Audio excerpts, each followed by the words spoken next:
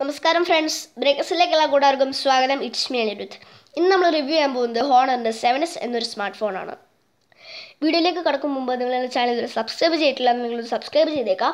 അതിനടുത്തൊരു bell icon ഉണ്ട്, അതും കൂടെ എനേബിൾ ചെയ്ത് കഴിഞ്ഞാൽ ഞാൻ അപ്ലോഡ് ചെയ്യുന്ന വീഡിയോസ് നിങ്ങൾക്ക് നോട്ടിഫിക്കേഷനായി ലഭിക്കുന്നതായിരിക്കും. ഈ ഒരു ഫോണിനെ കുറിച്ച് പറയുമ്പോൾ നമ്മുടെ ഹോണർ എന്ന കമ്പനി ഇതിനു മുമ്പേ ഹോണറിൻ്റെ 7Aയും 7C എന്നുള്ളൊരു സ്മാർട്ട് ഫോൺസ് ഇറക്കിയിരുന്നു. അപ്പോൾ ഇത് വൻ വിജയമായിരുന്നു. കാരണം ഒരു ലോ ബജറ്റിൽ അത്യാവശ്യം നല്ല സൂപ്പർ ഫീച്ചേഴ്സ് ആയിട്ടാണ് ഈ ഒരു ഫോൺ ഇറങ്ങിയത്. കൂടാതെ തന്നെ ഹോണർ 7 ഒരു 9000 rupees ആയിരുന്നു പ്രൈസ് ടാഗ് ഉണ്ടായിരുന്നത്. പിന്നെ ഈയിടെ ഫ്ലിപ്കാർട്ടിൽ ഓഫർ ഉണ്ടായിരുന്നു 8000 rupeesന്.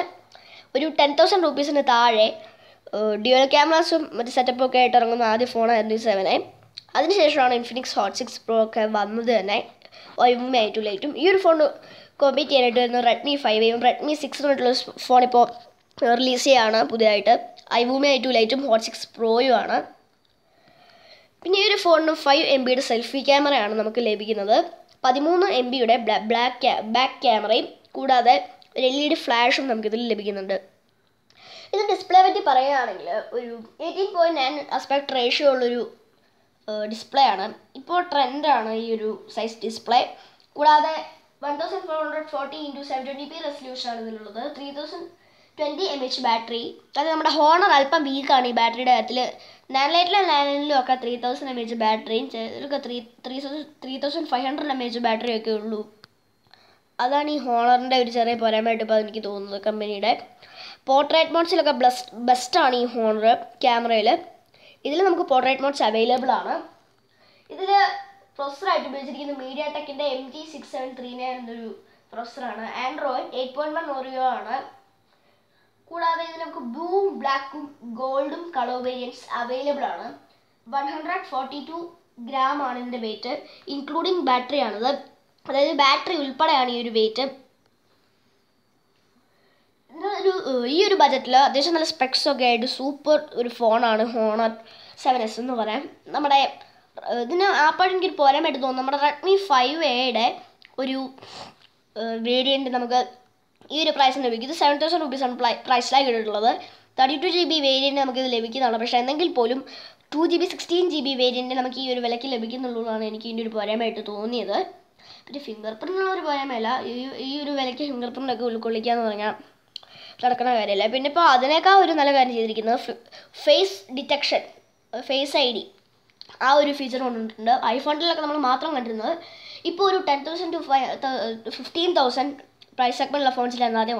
അതായത് നമ്മുടെ ഹോണർ തന്നെയാണ് അതും കൊണ്ടുവന്നതെന്ന് തോന്നുന്നു നാനലൈറ്റിലൂടെ.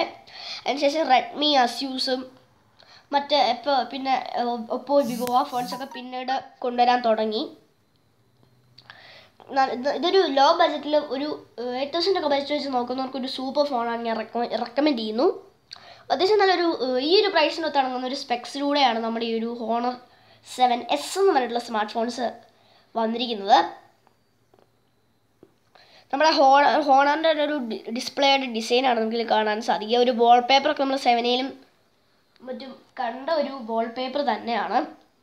ഇത് നല്ല കളേഴ്സാണ് നമുക്ക് വരുന്നത്. നമ്മൾ 7Aയിലൊക്കെ കണ്ട പോലെ തന്നെയുള്ളൊരു കളേഴ്സാണ് ഇത്. നമുക്ക് ഇതുപോലെ തന്നെയാണ് 7Aയിലെ ഈ ഒരു ക്യാമറയും ഫ്ലാഷ് കൂടി ഇരിക്കുന്ന യൂണിറ്റ് വരുന്നത്.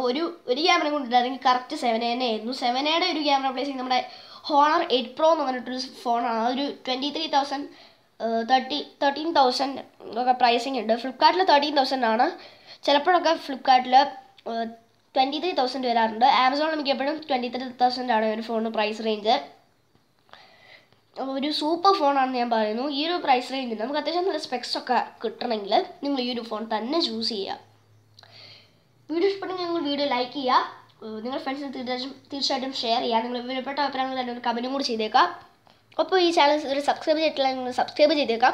അതിനൊരു ബെല്ലൈക്കൺ ഉണ്ട്, അതും കൂടെ എനേബിൾ ചെയ്ത് കഴിഞ്ഞാൽ ഞാൻ അപ്ലോഡ് ചെയ്യുന്ന വീഡിയോസ് നിങ്ങളുടെ നോട്ടിഫിക്കേഷനായി ലഭിക്കുന്നതായിരിക്കും. ഇനി ഒരു വീഡിയോയിലെ ലൈവിലോ കാണുമ്പോഴേക്കും it's me Anirudh signing out.